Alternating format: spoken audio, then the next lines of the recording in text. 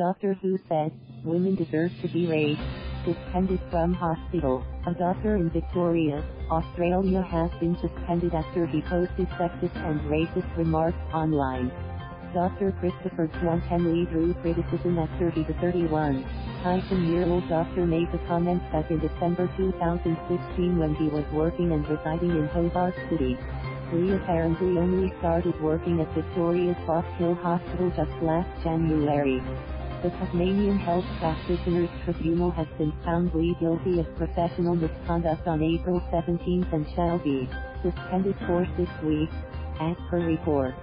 Lee, in his defense, told the tribunal he was relatively young and inexperienced when he made the offensive remarks in the past.